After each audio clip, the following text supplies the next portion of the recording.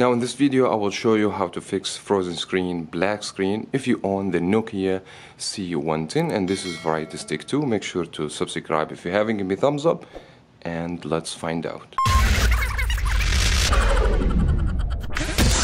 Now in this particular phone, the Nokia C110, the phone does not have removable battery. It's not that easy to remove the battery and then restart the phone, so that way you can fix frozen screen in case of the phone a glitch or went to the fast booting mode, as you guys can see. Now if I press power key, nothing's gonna happen, so the phone doesn't respond no matter what I do. Just follow this step and it should be easy, and hopefully that will fix the problem. So what do you need to do? You need to go to the power key, press and hold for 10 seconds. You have to count to 10, then the phone will shut off completely.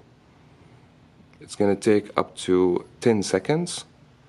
Now after 10 seconds, just remove your finger from the power and then press on the power again for another 3 seconds.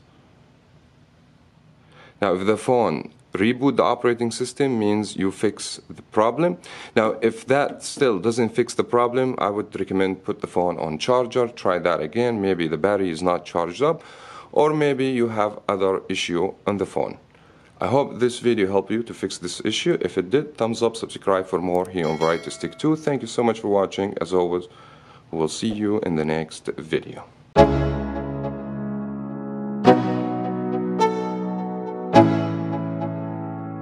Let's go.